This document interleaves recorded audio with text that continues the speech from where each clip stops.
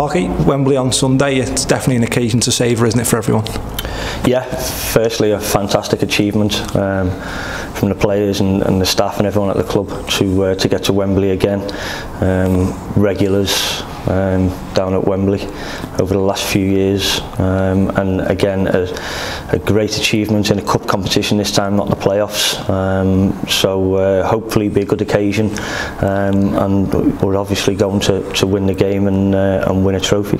We'll start off with the game against Sunderland back in 2000, at a fairly controversial incident which we've been reminded of a few times on social media. What were your memories of that game?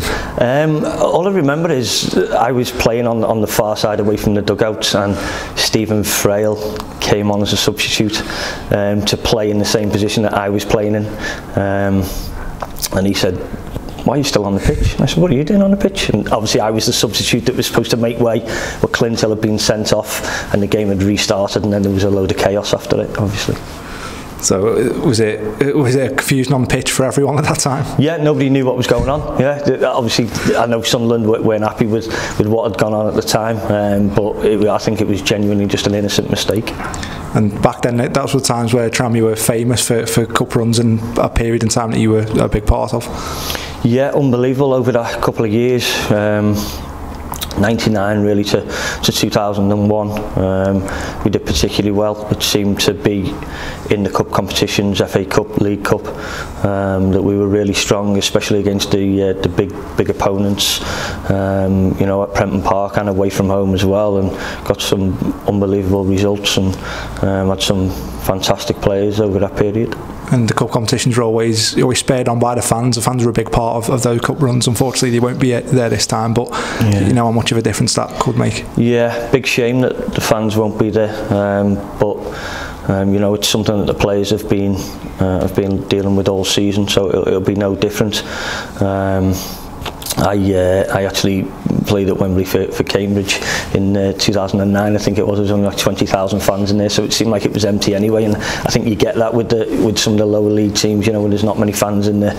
Obviously, playing Sunderland, you would think that they would bring a few if fans were allowed.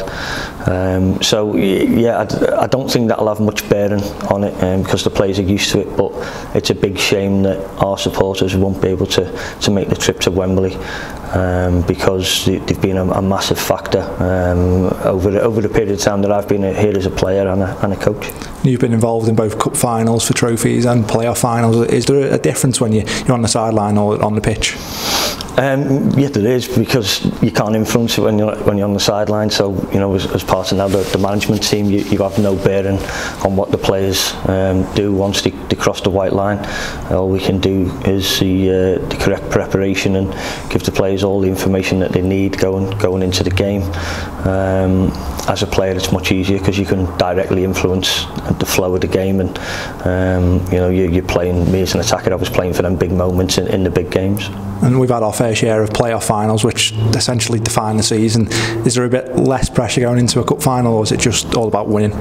It is about winning. Every game's about winning. As you say, you know, I don't suppose you've got the immense pressure of, you know, that, you know, having a direct impact on what league you're going to be playing in next season. But we want to be going there to win the trophy. No matter what competition it is, you always enter in to win. That's no different for us, and you know, great achievement to get through to the final. But we want to be winning the trophy. We've been at Wembley, like I say, a lot of times in recent years, and we know what it's like to be on both sides. So we're doing everything we can this time to make sure we're on the winning side again. Yeah, definitely. You know, we'll be the underdogs going into the fixture. I think over the years, over the last 20 or so years, we've more often than not been the underdogs, going into the big games, which I think we play the role of underdogs really well. We've got a history of playing the role of underdog really well. So hopefully that's the same going into the cup final, and we can come away having been a victorious underdog. There's been no secret that the aim for this season is promotion, but this competition has served us really well for many reasons, hasn't it?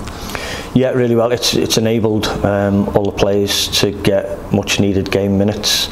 You know, we've used the squad really well in this competition this season, and the lads that have come in and played have done fantastically well.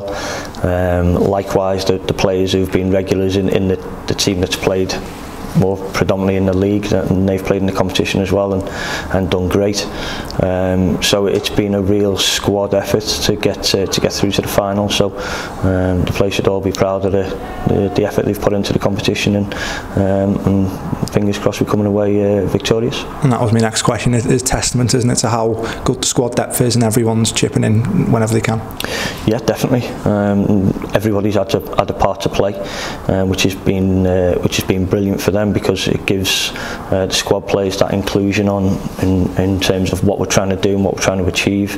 It enables them to be totally up on what the manager's asking them to do, and the players that have played in this cup competition have had a go in the league as well, and done really well in both aspects. And just overall, the mood in the camp at the minute, I'm assuming, is really positive. Really buoyant at the moment. Doing well in the league, obviously. We're up there near the top of the league, which is fantastic. And this is nice to get to a cup final. But like I said, we're really focused on trying to win.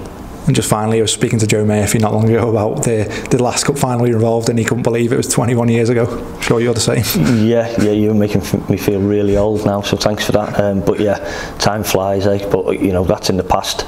We're just looking to the future, and on both fronts, league and cup, it'd be fantastic to be victorious in both.